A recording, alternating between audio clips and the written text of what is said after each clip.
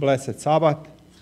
We'll open our divine service with hymn number 339. 339.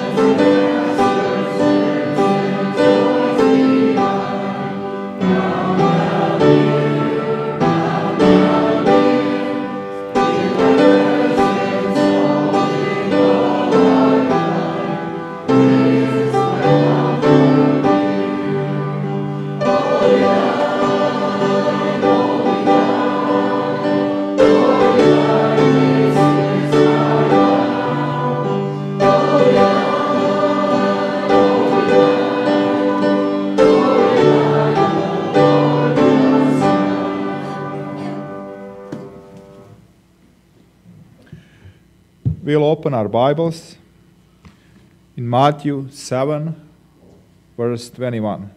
Matthew 7, verse 21. Not everyone that said unto me, Lord, Lord, shall enter into the kingdom of heaven, but he that doeth the will of my Father which is in heaven. With those thoughts in our mind, we'll kneel down for opening prayer.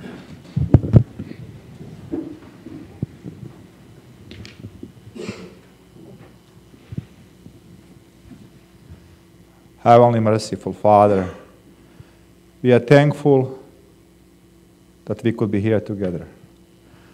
We are thankful for Jesus Christ, our Savior. We are thankful that our sins and mistakes, our shortcomings, they could be forgiven and that we could be saved. Oh Lord, we pray to you. We may ask you that you lead us, that you help us, that you with us. We ask for your wisdom, that you lead us in our decisions, that you lead us in our actions, that you help us to become better Christians, that we could be good influence wherever we are around us, with our friends, with our neighbors, with our family. Oh Lord, we need you. Help us that we put you first and that we let you and follow you. That we watching your steps and follow them. We asking you to be with our young people, our children. Help them and give them strength, give them wisdom, and give them trust in you. Oh Lord, we pray for everything in the name of Jesus Christ. Amen. Amen.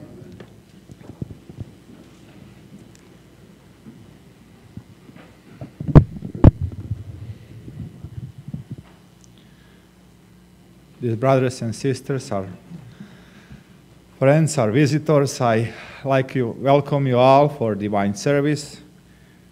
It is privilege to be together and to study. It's privilege that we know Bible, because not everybody knows the Bible.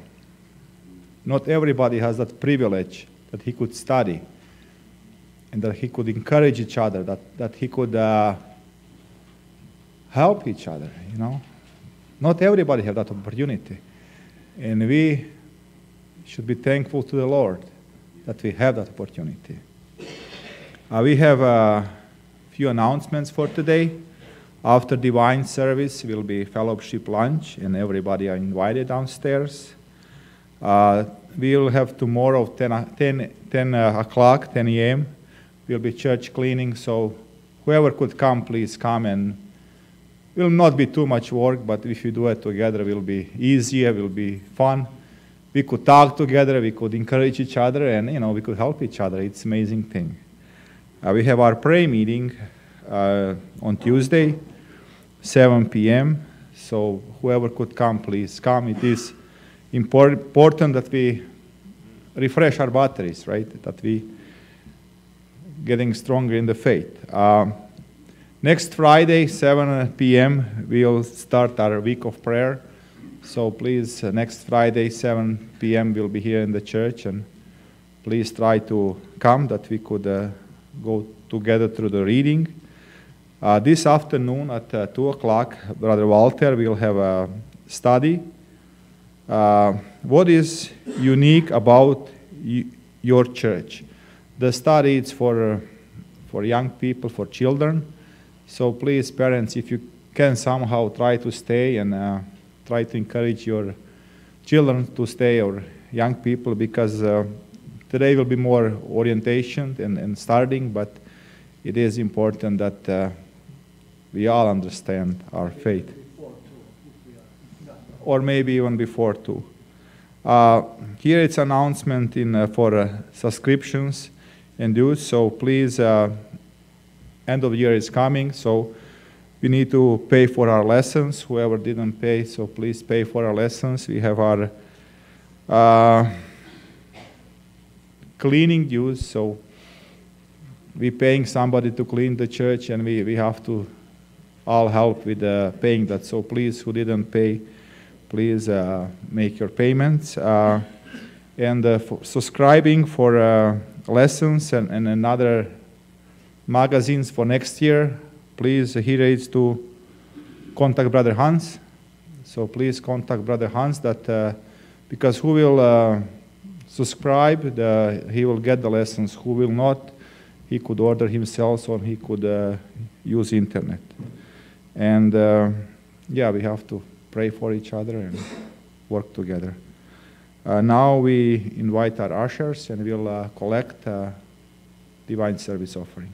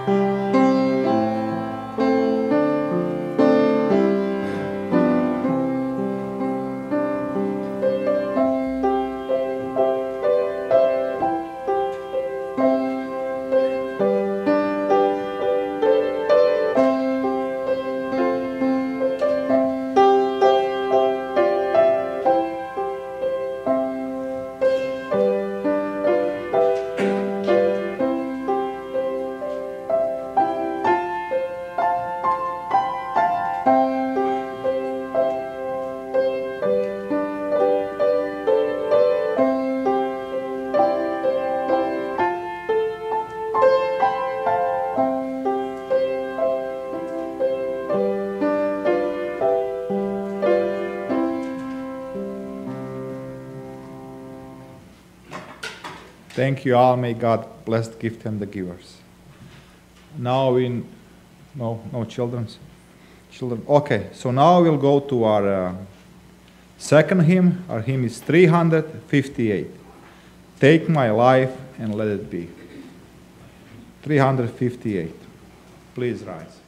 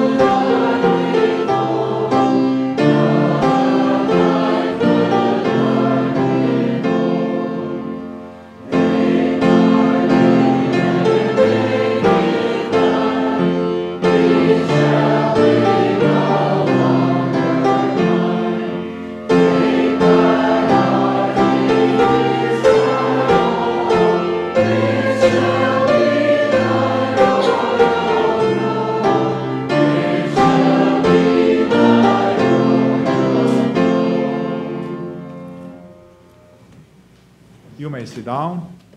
And now we'll invite Brother Walter. And he will sermon entitled, Why Christian Character Matters.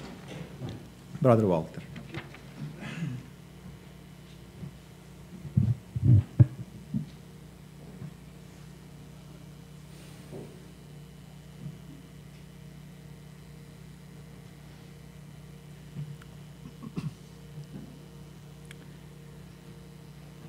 Why Christian character matters.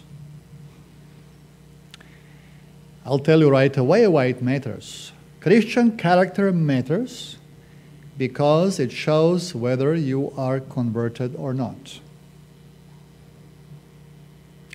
And let me tell you another important statement. Many sincere pastors say, and Spirit of Prophecy confirms, that majority of the church members are not properly converted. Heard about that? So you may think about yourself, am I, Lord? Am I the one who is not converted?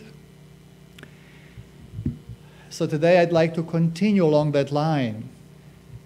And it's the good choice you have made that you have come today to this place, because you have another opportunity to be converted. And brethren, I'll tell you, I am the one first who admits freely that I need deeper conversion. We will be entering into a week of prayer in a few days. And this is a special time when we as a church review our lives, when we rededicate our lives, when we thank God for the blessings throughout the year, and we make special efforts to come closer to Him. We are studying beautiful Sabbath school lessons. I would like us, in our sermons, in the worship hour, to focus and help the congregation, help the members to come up higher, to have a better, clearer understanding of this glorious truth of righteousness by faith. Let me remind you, we talk about garment of righteousness. Last Sabbath I spoke about imputed and imparted righteousness. Imputed righteousness is the righteousness by which we are justified. Imparted righteousness is the one by which we are sanctified. I don't want to confuse you. One is our title to heaven, another one is our fitness for heaven. One means you have in the land registry a property in your name. The other means that you have possession of that property. Do you know some people have a problem claiming a title, but they don't have possession? And some people have possession, don't have a title? But in the kingdom of God, it cannot work. If you have title, you have to have also fitness. It doesn't work one without that. Justification, sanctification are inseparable. Now, we mentioned that putting in balance these two is very challenging, delicate, and it has been a problem in the history of Seventh-day Adventist movement. So I mentioned that the main, how to say, motto or commission that is given to us, or description of the Seventh-day Adventist movement, is found in Revelation 14, verse 12. Here is the patience of the saints. Here are they who keep the commandments of God and have the faith of Jesus. So you are having keeping of the commandments on one hand, and you are having the faith of Jesus on the other hand. You are having works, and you are having faith. You are having good deeds, and you are having grace. I'd like to explain how they relate. And from 1888, we have learned that if you go just with the law and the works without faith, you fall in the trap of legalism or self-righteousness. If you go with the grace and faith without works, you fall in another trap, which is licentiousness, which is a problem of our contemporary culture and society. Everything goes. You feel good. You go by that. You feel good. We will talk more about that. So our challenge is to present a balanced message. Today I'd like to talk about key words, grace and faith. How grace and faith relate to each other. Now, the key text that we will will be found in the book of Romans and Ephesians. But before that, let me tell you the word grace. Grace in Greek language is charis. Charis, which means attractiveness or favor. I will not read the text you can find in Luke 4:22 and Acts 5:15, 26. Favor. This is grace, attractiveness. Now, this can be in God-man relationship. Grace had two sides. There is a pardoning grace, grace that forgives. We studied today in the Sabbath school lessons about forgiving grace. But please remember always, when you say grace, grace has two sides, two faces, like a coin. It has the head and the tail, right? Grace first means pardoning grace. You are forgiven. But then there is a second side of the grace, which we call enabling grace, empowering you to do what is right. Now think about Mary Magdalene. Forgiven and restored. Think about the paralytic man. Forgiven and restored. He can walk. So whenever you hear the word grace, always think about these two things. One side is forgiveness or pardon. The other side is enabling grace, giving you power to do God's will. It's a very important concept. Hebrews 4:16. It's very interesting use of this word. Let us therefore come boldly unto the throne of grace, that we may obtain mercy, in Greek eleos, and find grace, charim, to help in time of need. So you see, you need both things. You need this pardoning grace, mercy, and power to help in the time of need. We spoke today about forgiveness. You are forgiven, but you don't want to repeat, reoffend. You would like to have power over that weakness because we hate sin. So you pray to God, God help me, that I may keep your law, that I may do what is right. And this is why you come to the throne of grace, to both obtain the pardon and power. Now, if we don't put it together properly, we will have a limited gospel. If there will be overemphasis on mercy, of grace, neglecting the power, which leads to a false gospel. Ephesians 2, verses 8 to 10 is an important text. Very important text. Let us read. For by grace you have been saved through faith. Grace and faith. And that not of yourselves. It is the gift of God. Very important.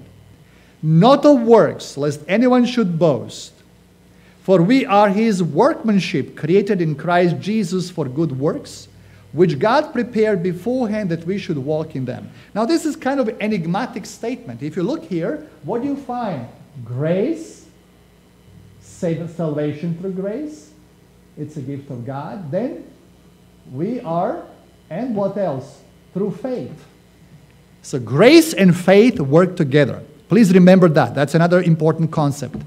So grace has two sides, pardon and power.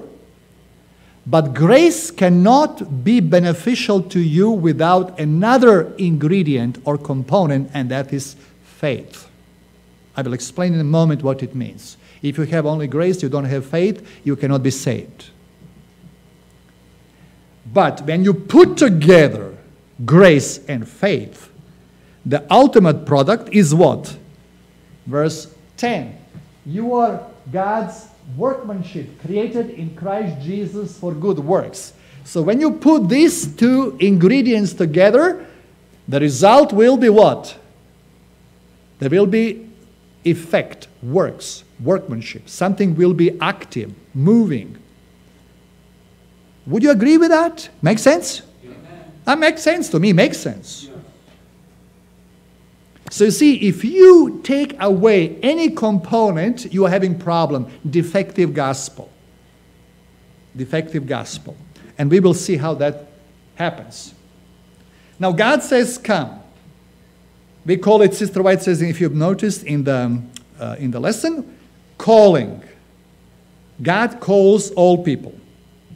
You are here in the church, God is calling you today. Every one of us. We hear about His love for you, for us, His grace. Now, how you will respond to that calling, it's in your power, in your choice. My choice. Now, faith says yes to God's invitation. It's a human response to God's grace. Faith is the hand by which we receive the gift of God's grace. So God is proffering His grace, inviting all of us. Now will you open your heart, open your hands and say, God, give me your grace by faith, and get it. That is, God cannot do for you. You have to do it. So we often call it a lips of truth. When there are two foci or foci, in England they call it foci or foci, and in North America they say foci or foci.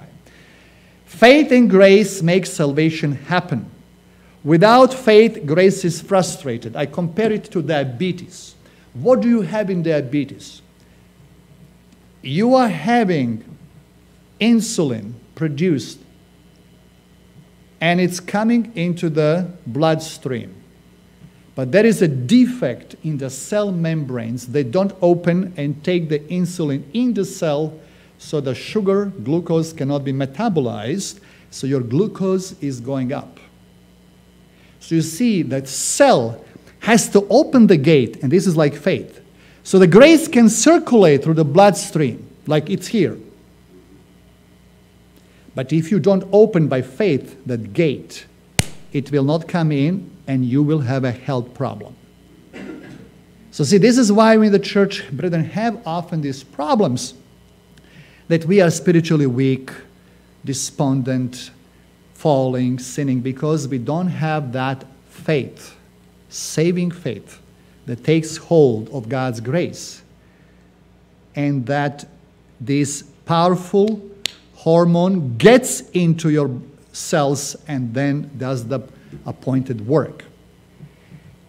So you see, this is the anatomy and physiology of salvation. Please remember that. It's very important. You should never forget that, how salvation works. So God's grace, God's calling, but you need to exercise faith. I need to exercise faith. You know, you will find it everywhere where Jesus was coming in contact with people. If you can believe, thy faith has helped you, healed you. You heard many times when Jesus said that to people. So the faith, grace was there, Jesus was there, power was there, but the touch of faith, the woman touched his garment by faith and she was healed instantly. So you see, we need to exercise that faith. I'll talk more about exercising faith in this sermon today. Now let's move on, and this is confirmed by the spirit of prophecy. What does the genuine faith do? Genuine faith appropriates the righteousness of Christ, and the sinner is made an overcomer with Christ. For he is made a partaker of the divine nature, and thus divinity and humanity are combined. You see what faith does? By faith you open the gate, so divine power, so grace as a power comes into your life and transforms your mind and heart, everything. Next statement. In order to meet the requirements of the law, our faith must grasp the righteousness of Christ, accepting it as our righteousness. Through union with Christ, through acceptance of his righteousness by faith, we may be qualified to work the works of God, to be collaborers with Christ. If you are willing to drift along with the current of evil. Now, if you don't accept the grace by faith, if you want to go on your own way, look what happens. If you are willing to drift along with the current of evil and do not cooperate with the heavenly agencies in restraining transgression in your family and in the church, in order that everlasting righteousness may be brought in, you do not have faith. Now, that's very interesting. So if you have a genuine faith, that faith will move you into action to deal with the problem of sin. So once this hormone or whatever nutrient or antibody or whatever gets into the cell, it does appointed work. It fights the microorganisms, the germs or whatsoever is affecting the body. So when faith is active, appropriates the grace of God, and it fights sin, sinful nature in you, brings into subjection. One more statement. What does the genuine faith do? Now, I'm giving you that you clearly understand this. Faith works by love and purifies the soul. Through faith, the Holy Spirit, see, by faith, Holy Spirit works in the heart to create holiness therein. But this cannot be done unless the human agent will work with Christ. You see, you have to will. Your will is solicited here. We cannot be fitted for heaven only. We can be fitted for heaven only through the work of the Holy Spirit upon the heart. For we must have Christ's righteousness as our credentials if we would find access to the Father. First selected message is 374. So you were spinning constantly. Faith, grace, works. Faith or grace, calling, faith, works. This is, if anything is missing, you know right away there is a problem. If works are missing, you challenge, you check your faith.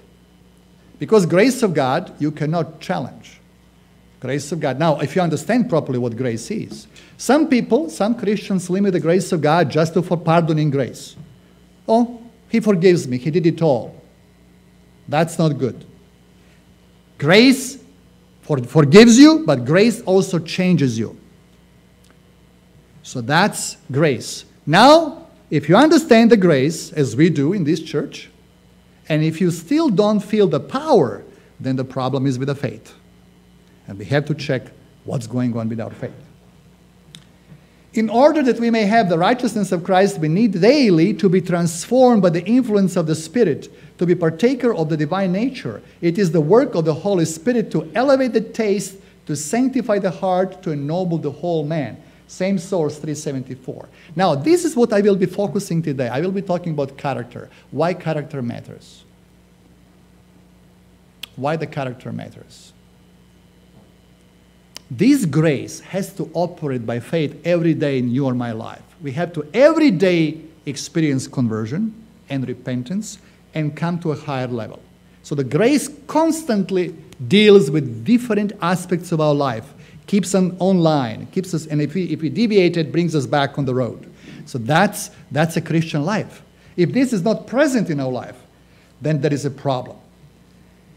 Now, when I said ellipsis is a set of points in a plane such that the sum of the distance from two foci to any point on the ellipse is constant. Foci. One of the two fixed points within an ellipse such that the sum of the distances from the points to any other point on the ellipse is constant. Now, this is a definition from geometry, but it tells us that we have two foci here in this ellipse, and I will show you in a moment. See? You have grace and you're having faith. And then it produces works. Now, this is the orbit. All the bodies in the universe, that we observable universe, they are rotating in elliptic shape or form. So it's a delicate balance which you have to maintain if you want to progress and have at all points move in the proper way. As you see, the earth is revolving around the sun, and Copernicus was the one, and I was reading the book about Copernicus, how he was calculating these distances and the paths, a very devoted Christian man. So we can learn spiritual lessons even from astronomy. If we move a little bit further, Paul's anatomy of salvation, there are two monstrous perversions of grace-faith relationship. One is antinomianism. Nomos in Greek means law. So there are people who say we are not under the law, so we don't need the law. We don't have to worry about the works anymore. And the other is legalism, that you can obtain righteousness by works. And we know that cannot work because we are completely depraved. And only by the grace of God we can, please God, no other way. In Review and Herald, February 11, 1902, we have the statement. What was God's plan at the creation of man? That's a very interesting statement. I'd like to speak about that some other time. All heaven took a deep and joyful interest in the creation of the world and of man. Human beings were a new and distinct order. They were made in the image of God, and it was the Creator's design that they should populate the earth. I don't have time to talk about this, but this is very interesting. Do you remember today when we read in the note that redeemed from this world, who will, by the grace of God, the blood of Jesus, be in heaven one day, they will have an experience and position higher than angels who have never fallen. There are statements in the spirit of prophecy that give us, a hint that when God created this earth and human race, this was a distinct species. And God had a special plan that He created us in His image with the potential to indefinitely grow, becoming more and more like God in our character. Now, we do not believe, as Mormons do believe, I don't know whether you understand, who believe that humans are semi-divine, or they can become divine. There will be always difference between God and created being. But we cannot completely understand, in us, human beings, there is a potential to become more and more like God, divine image. Brethren, that's an amazing thought. There is a statement in Spirit of Prophecy that God's ideal for His people is what? Highest than the highest human thought can reach. God-like. When you see that, what God can do in you and me, fallen, sinful human beings, but His grace, it's an amazing discovery. So there is a potential of constantly growing the image of God. But there is one thing where God put at risk His kingdom, and this is human free will. you and I can say no to God. And we did say no in the Garden of Eden. You remember that? And then God had to intervene and put at risk, if Jesus failed, and Jesus could have failed, I cannot imagine what would have happened to the whole universe. Now, we spoke today how much we should appreciate and love God and appreciate the gift of forgiveness. Brethren, we speak about Mary Magdalene, but we should also feel that deep gratitude for what God has done for us. Now, faith is a proper response to God's grace. So human responsibility, you see, the word responsible means able to respond. You and I have ability to respond. Animals don't have that ability. So that is faith can be a passive acceptance of grace. Some Christians say, God did it all, Jesus did it all. And, then there is a limited human accountability and stunted moral growth. But the other aspect is faith with the emphasis on the human side. So this is a humanist approach. There is a divine spark of each one of you, and you just have to fan it out, and then it will come. This is, even in Greek philosophy and Eastern religions. We all have something divine, and without even divine transformation, you can just, by using your powers, develop that. That's also a wrong approach. In the first instance, Jesus is our Savior, but not so much our teacher or example. In the second instance, he is primarily our teacher or example. Now, Dietrich Bonhoeffer, a heroic German Lutheran pastor, said it well. I'd like you to just introduce Dietrich Bonhoeffer. He was a Lutheran pastor in the Nazi Germany in 1930s. And whereas majority of Lutheran pastors in Germany simply compromised and became quiet and cooperated with the government, and there was one pastor whose name is Miller, and who was the head of the Lutheran Church in Germany. There was another part of the Lutheran Church in Germany, so-called confessing church, Lutheran Church, that were opposing Nazi Germany. And these racial theory, racial policies. And Dietrich Bonhoeffer, a noble man, a pastor, faithful pastor, he raised his voice in the churches in denouncing these policies of racial segregation and persecution of the Jews and so on. But you see, there is a price that you pay if you raise your voice against tyranny and against, oppression of human rights and religious liberty. And he paid it dearly. He was put in the concentration camp, and for years he was there. He was writing, by God's grace, there. Sadly, he died in the concentration camp in 1945, just a few weeks before the liberation. But he wrote beautiful, and I'd like to quote what these good men wrote about grace and faith. How he well perceived that people can fall in a trap of, either legalism or licentiousness. The truth is, this is from his book, The Cost of Discipleship, and he paid that cost, page 58. The truth is that so long as we hold both sides of the proposition together, they contain nothing inconsistent with the right belief. But as soon as one is divorced from the other, it is bound to prove a stumbling block. Only those who believe obey is what we say to that part of a believer's soul which obeys, and only those who obey believe is what we say to that part of the soul of the obedient which believes. Now, only those who believe, they obey. And what else we can say? Only those who obey, they believe. You cannot have obedience without faith or belief, and you cannot have belief without obedience. The first half of the proposition stands alone. If the first half of the proposition stands alone, the believer is exposed to the danger of cheap grace, if you emphasize only believe, which is another word for damnation. If the second half stands alone, obey, the believer is exposed to the danger of salvation through works, which is also another word for damnation. So see, Bonhoeffer saw it clearly. You cannot just believe or just obey. You have to believe and obey. I continue. Cheap grace is the deadly enemy of our church. We are fighting today for a costly grace. Costly grace. In such a church, the real desire to be delivered from sin is to be delivered from sin. Cheap grace means the justification of sin without the justification of the sinner.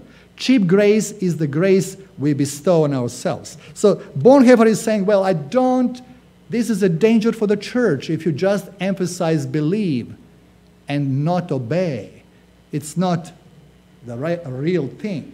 It is a fatal misunderstanding of Luther's action to suppose his rediscovery of the gospel of pure grace offered a general dispensation from obedience to the command of Jesus, or that it was great discovery of the Reformation that God's forgiving grace automatically conferred upon the world both righteousness and holiness.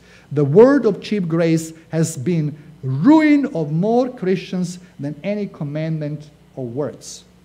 So he was lamenting the condition of the church.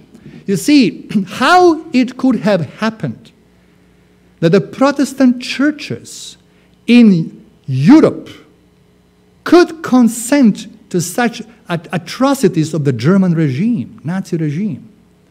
He saw it. A true Christian cannot keep silent. You have to do something about that. If you believe in Jesus Christ, you have to obey him. And this is what Ellen White confirms. Christ Object Lessons, page 316. Daily the church is being converted to the world. All these expect to be saved by Christ's death, while they refuse to live his self-sacrificing life. They extol the riches of free grace and attempt to cover themselves with an appearance of righteousness, hoping to screen their defects of character. But their efforts will be of no avail in the day of God. The righteousness of Christ will not cover one cherished sin.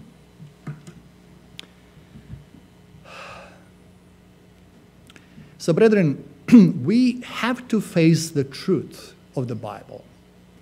But the truth of the Bible is a good news. It's a good news. I repeat, it's a good news. The grace of God can not only pardon you, it can change you, can transform you. Please don't forget that. Now, there is an ecumenical approach. All roads lead to God. Warm feelings, good fellowship, tolerance. All roads lead to heaven. Common values. But then Revelation 14:12 says, here is the patience of the saints. Here are they who keep the commandments of God and faith of Jesus. If someone is not in that camp, we cannot join. We cannot.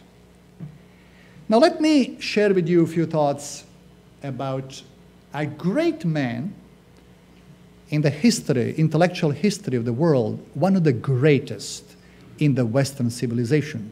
It's Aristotle.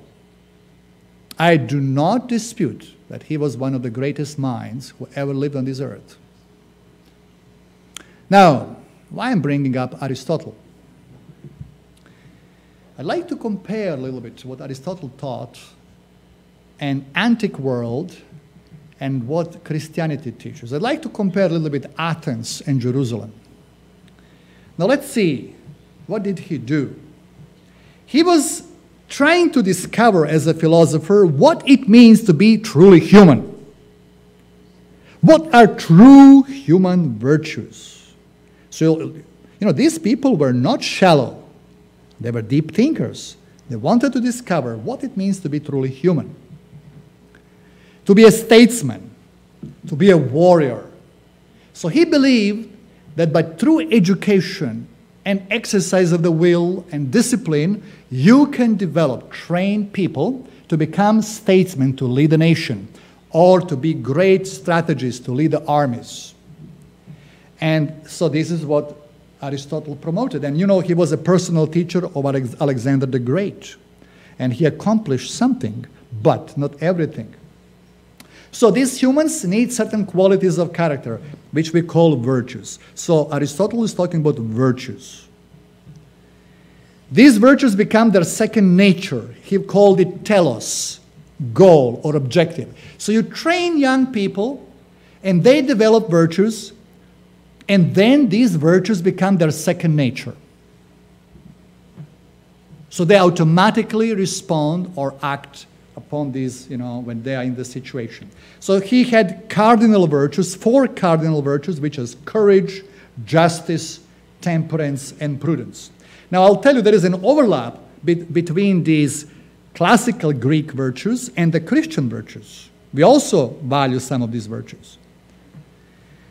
What you habitually do, this is what you become. They also taught a character. You develop character. But there is a difference between a vice and virtue. You see, anyone can learn a vice. To learn a vice, you don't have to make great effort. But to do a virtue, with virtue you need to think and make an effort, use faith. Some Christians may protest, oh, that is not authentic, it is putting up a pretense, it is a hypocrisy. And Luther was sometimes misunderstood because he was in the Roman Catholic Church, they were talking about virtues, and Luther often saw there is a hypocrisy. They talk about the virtues, but there is another side of human beings that is not seen in the public. So Luther spoke against these hypocritical virtues. But let's go a little bit further. What is courage? Courage can be a second cousin to folly. For example, you have a man who would drink some, drink, and that, would fire him up, so he would go in the battle and wield the sword, and then he would maybe have some exploits. This is not really courage. You know what is courage? Courage is acting on your second nature. Courage is when you front-load your moral thinking. I choose to be like this today, and I choose it tomorrow. Thousands little decisions that shape your character, that you move in a certain directions, and when the moment strikes, you have ability to act in a proper way. This can be hard sometimes, but with practice over time, it becomes your second nature. Have you heard about Hudson River miracle? Happened January 15, 2009. U.S. Air flight number 1549, taking off LaGuardia Airport in New York and flying to, I think, North Carolina or South Carolina.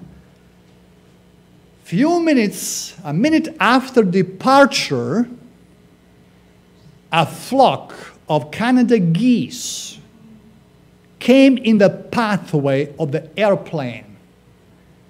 And the pilot felt a thrust, like in a big storm. The geese hit, the cockpit and unfortunately went into the turbine in the engine. After a few moments, the pilot smelled in the cabin a smell of the cooked goose. And the engines lost the thrust. Both engines failed. The pilot had only 2 minutes to make a decision. He was about 1,000 feet. Or 3,000 feet, I'm not quite sure. But very, very low, just after 1 minute. Now what to do? Here is the map of the flight path from airport here. He was flying here over Bronx, and here he hit the geese at this point. And then he was turning back. He was in contact with the control tower, with a controller in several towers, and they were trying to clear the runway that he can come back, but there was not enough time. It's interesting, you can find on internet and you can listen to this conversation between the pilot and the control tower. And he did not have time to go to any airport. So he made a decision. He said, we are going to Hudson. And when the controller heard that, he was thinking they will all die.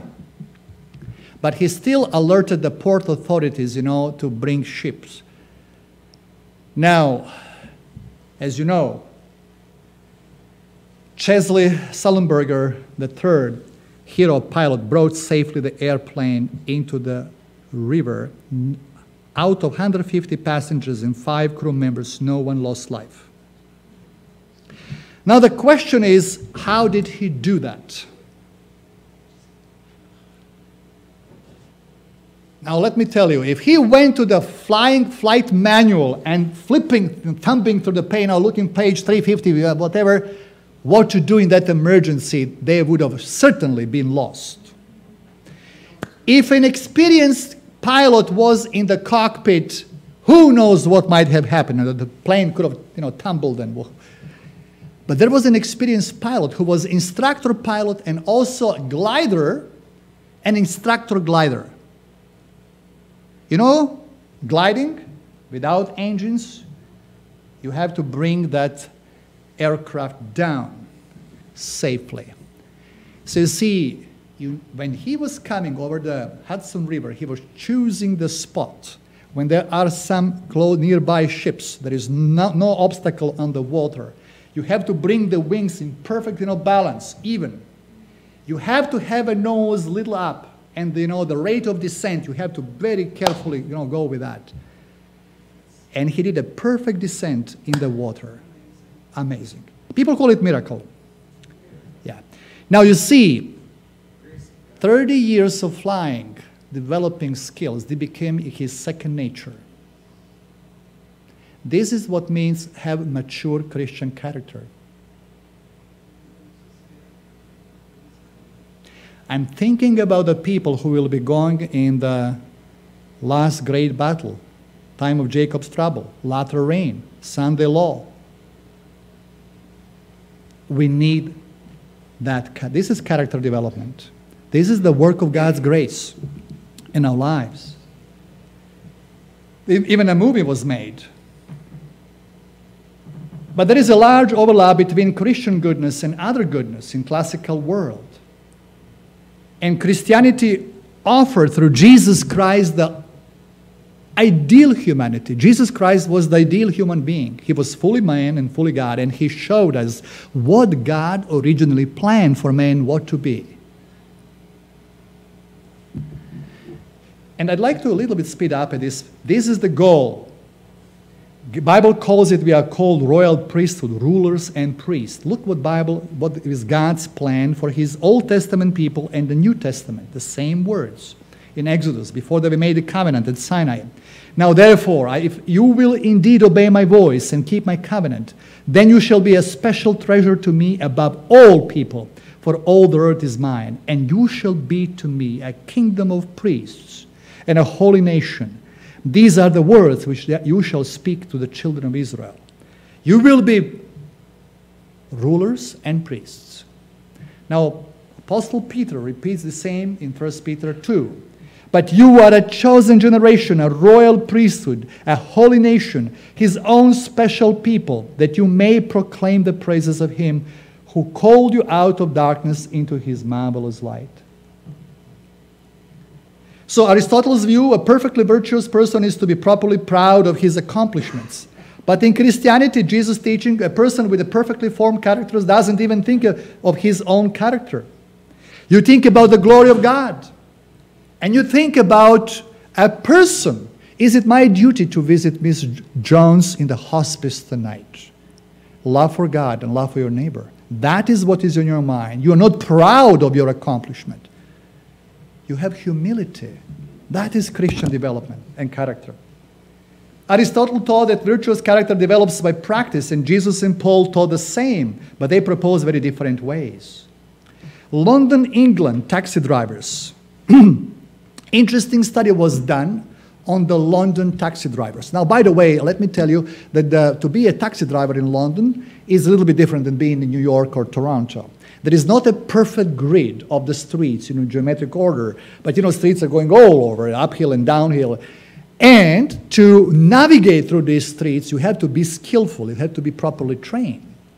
And the scientists have discovered that there is one special organ in the brain called hippocampus, which is controlling actually short-term memory and long-term memory, connecting and also helping us with spatial orientation and navigation. They found that London taxi drivers have physically large hippocampus than other people, average people, because they have to use it for navigating to the city.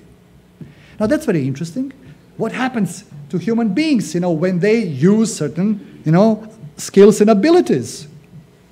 So how about us who are living in this postmodern, confused world where we have to navigate through, who have a moral compass, what is right and what is wrong. That's a challenge for us.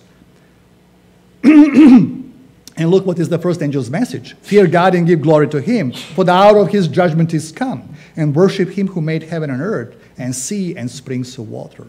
So worship God and give glory to him. This is our message. Third angel's message, here's the patience of the saints. Here are they who keep the commandments of God and have faith of Jesus. You see, this is how we fly. We have commandments of God and faith of Jesus, grace of God and faith. You know, we are giving the world today direction. And I would like to close with these thoughts about, I'll give you a few more thoughts. Yes. How can you have such a mind that you can navigate today in the modern world, which is so darkened? And brethren, we have to be honest, sometimes darkness is even among us, sometimes. Apostle Paul has an instruction for us, Romans 12:2. And do not be conformed to this world, but be transformed by the renewing of your mind, that you may prove what is that good and acceptable and perfect will of God. See, what is the recipe? Do not be conformed to this world, but be what? Transformed. Transformation of what? Renewal of the mind, that you may test or taste and select what is God's perfect will. Now, young people and children, you need a direction. And not only young people. In so many areas of life, we need to know what is God's will. Coming here to church in our car, we discussed the styles of music. And I will not go into details, a little chat with Alex. And what is appropriate music for us to listen? We can have a special lecture on music by more competent people. We can discuss what is appropriate food, what is appropriate drink, what is appropriate dress, what is appropriate whatever. Entertainment, not entertainment, but amusements, or how we call it, recreation. Whatever, reading. But there is a great lie. As soon as you become a Christian, all the fruit of the Spirit will automatically appear in me. Now, we may have a person who was in sin, and he was converted, and God was working on him and brought out big changes in life. But there is, brethren, please be careful. Don't think that the fruit of the Spirit will automatically appear without some work being done. I'll give you an example. 1 Corinthians 13, it's a beautiful chapter about agape love. And beautiful poem. When I was a child, I talked like a child. I reasoned like a child. When I became a man, I put away childhood behind me. For now we see only a reflection in a mirror, then we shall see face to face. Now I know in part, then I shall know fully, even as I am fully known. And now these three remain, faith, hope, and love. But the greatest of these is love. So these are very great virtues in Christian faith. Love, faith, and hope. Love is not our duty, it's our destiny. The language of love is the language of new creation. It is initially difficult, a lot of irregular verbs and some difficult vocabulary. The same is true about faith and hope. It's difficult to learn a new skill or a new sport. I have seen people who were giving instruction about how to golf and how to take the club and how you put your hand and how you swing. It may be very difficult. Or learning how to drive a car, how to ski. Likewise, when you enter into Christian life, it may be challenging and difficult, but you have to exercise faith. And you have Mary Magdalene's experience. Certain woman, Luke 8:2, who had been healed of evil spirits and infirmities, Mary Magdalene, out of whom had come 7 demons. Now, brethren, what does it mean that 7 demons were cast out of Mary Magdalene? We know how Jesus stepped into Mary's life. And when Jesus had raised himself up and saw no one but the woman, he said to her, "Woman, where are those accusers of yours? Has no one condemned you?" She said, "No, no one, Lord." And Jesus said to her, "Neither do I condemn you. Go and sin no more." Now, that's what Jesus did for her. Desire of Ages, page 568. Mary had been looked upon as a great sinner, but Christ knew the circumstances that had shaped her life. He might have extinguished every spark of hope in her soul, but he did not. It was he who had lifted her from despair and ruin. 7 times she had heard his rebuke of the demons that controlled her heart and mind. She had heard his strong cries to the Father in her behalf.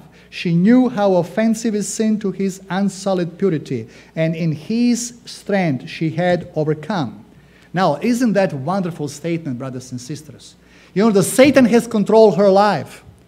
Her mind was under Satan's power. 7 times Christ cried to drive out these demons out of her, and she knew what it meant for him and for her. And now look at next statement, Luke 7. Therefore I say to you, her sins which are many are forgiven, for she loved much, but to whom little is forgiven, the same has little love. And he said to her, your sins are forgiven. And those who sat at the table with him began to say themselves, who is this that forgives sins? Then he said to the woman, your faith has saved you, go in peace. Again, your faith has saved you, go in peace. So grace is operating all the time. So restoration is the purpose of the gospel. We are freely pardoned. But this is the last text, Galatians 5. Apostle Paul lists the vices of the flesh, sins of the flesh, which are obvious. Sexual immorality, impurity, debauchery, idolatry, witchcraft, hatred, discord, jealousy, rage. These are the works of the flesh. And then he goes to the works of the Spirit. And then many people misunderstand this. So I say, walk by the Spirit, and ye will not gratify the desires of the flesh. But you are led by the Spirit, you are not under the law. Many Christians misunderstand what does it mean to be not under the law. That you are now free, you can do whatever you want. You are now, you don't have moral compass. No. Apostle says, but the fruit of the Spirit is love, joy, peace, forbearance, kindness, goodness, faithfulness, gentleness, self-control. Against such things there is no law. Those who belong to Christ Jesus have crucified the flesh with its passions and desires. So, let's talk about fruits. Some of you are gardening, I know that, and you have plants or trees. Can you expect fruits and fruit if you do not cultivate? Is it realistic to expect the fruit? It will be maybe some fruit, but very meager, very poor. When can you expect the fruit? When you do some work.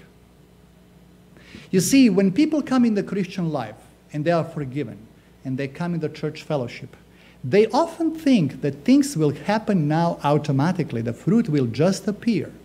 All this fruit of the Spirit. But it's not true. You have to do some work by faith. Some people compare it to a Christmas tree versus an apple tree. And a Christmas tree, people hang things, and it's not a live tree, and the apple tree is a live tree. But even if you have an apple tree, which is live, you have to do some work around it. Homeless people. Some of them became Christians. Interestingly, they found that some homeless people like pets because they need love and companionship.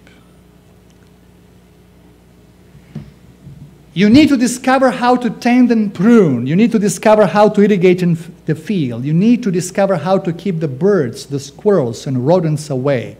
You have to watch for blight and the mold. You have to cut away the ivy and other parasites that suck the life out of the tree. You need to make sure that young trunk of the trees can stand firm when the strong winds are coming, and only then will the fruit appear. This is a well-known New Testament scholar, N.T. Wright, in the book After You Believe. After you believe, there is a work to be done. Again, by faith.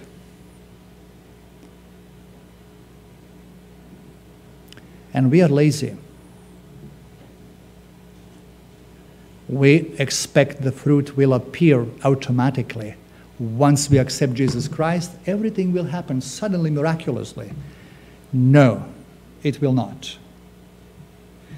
I will just read once again the fruit of the Spirit.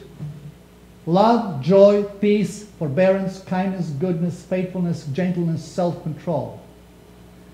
One chaplain said, give advice to young people at the university. He said, look, you can counterfeit almost all of these fruits, but love, joy, peace, you can, but you cannot counterfeit self-control. And if you don't have self-control, you can ruin in few moments a lot of good things in your life. Is it true? Amen. And you can think about examples. It can be food ruining our health. It can be money spendthrifty, ruining your finances. Sexual impurity, a lot of damage. And we can go on and on. And by the way, it doesn't say fruits of the Spirit. It says fruit of the Spirit, 1, and then you have 9. It's a package. If 1 is missing, check the tree. Check your faith. And brethren, we are constantly can check it. This morning coming to the church, I was driving and just about to turn to the Wardlaw Crescent, and there were a few cars in front of me. There was one car, some tradesperson, and he was driving slowly, and he had to turn left. And that was a middle lane, turning lane, and he was not in that turning lane, but he was in the middle lane, slowing all of us. And I was kind of a little bit impatient. Why is he not going in the middle lane and letting us pass? And I just immediately thought about my sermon today. Patience is one of the virtues, these 9 fruit. There is a T-shirt, writing on the T-shirt, God, please give me patience. And then down, but give me right now. Here is the patience of the saints. Here are those who keep the commandments of God and have faith of Jesus. I want to encourage you, brethren. Transformation, character matters. It happens over life. Remember the pilot of that U.S. Air Flight 1549. Long years of experience, second nature, transformed by your mind, sealed by the seal of the living God. This is what we are called to. Don't settle for anything less. God is patient with us. He is working with us. But remember, grace of God, pardon and power. Faith, take hold of it. And once you put it together, there will be works. But you need to cultivate. You have to exercise faith. You have to practice it. Skating, skiing, anything takes time. This is how we grow. And this is how we are becoming fitted for the kingdom of God. I want to be there and grow indefinitely more and more into image of God. And I want you to be there too. Amen.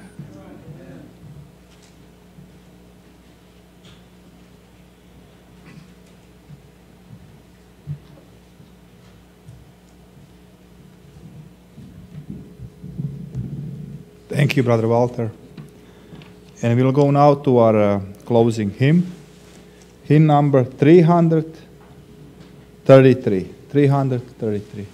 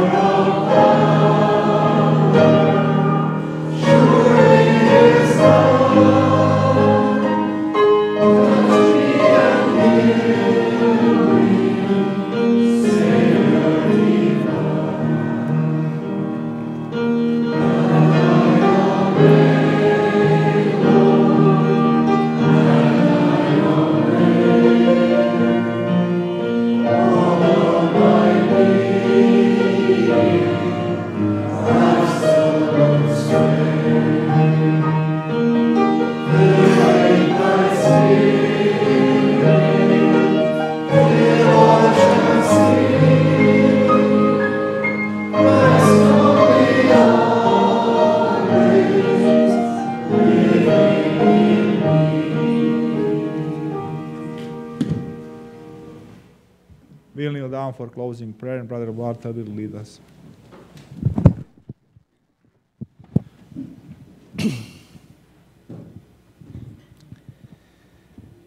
Loving and gracious Father in heaven, we truly desire to be molded and shaped by your loving hand, that hand that has created us and made us from the dust of the earth in your own image. And when sin has marred and destroyed that image, Lord, by your infinite grace and love, you have reached out to us, you have sought us, and you have redeemed us by the blood of Jesus, the life and death of Jesus Christ. Father, we are thankful. We are thankful for this great love. And we pray that you may help us, Lord, to open the hearts of our heart, the doors of our heart, that we may accept that loving invitation by faith, that we may receive thy grace, both pardoning grace and enabling grace, that the good works, the fruit of the Spirit may appear in us. All these wonderful gifts, all these wonderful fruits, oh Lord, help us. Mold us and shape us. Lord, help us that we may not fall in a trap of cheap grace, of legalism. Help us not to trust our good works or our own good works. But Lord, also let us not just say, Jesus did it all, and now I'm free, without engaging in a diligent work of cultivating the soil, appropriating your grace day by day by faith, and working diligently, Lord, that the fruit may appear. O Lord, open our eyes by the Holy Spirit and show us our weaknesses, our deficiencies, our defects of character, that we may, by thy grace, overcome that we may develop a symmetrical and perfect character after a similitude of Jesus Christ.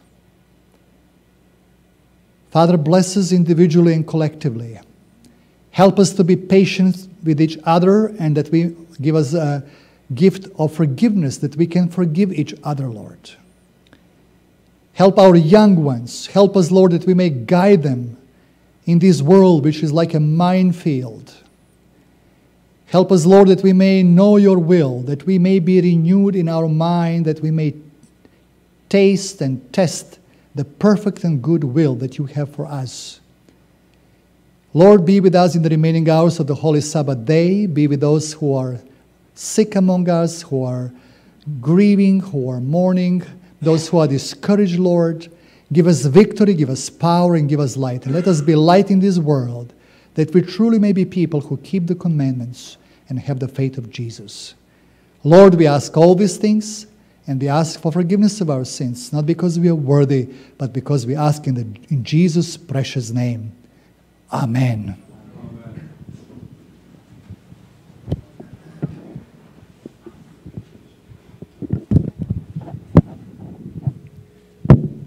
We came to the end of our divine service, and I'd like to thank everybody for coming. We'll have fellowship lunch downstairs, and remember, after lunch we'll be study for our youth and children. So I will really encourage everybody who come to stay for study.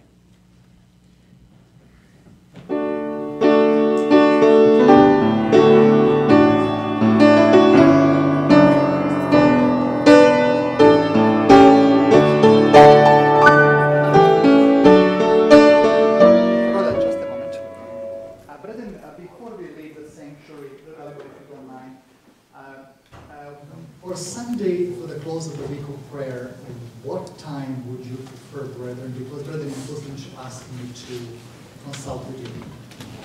They usually have morning hours, but they're also thinking about morning if possible.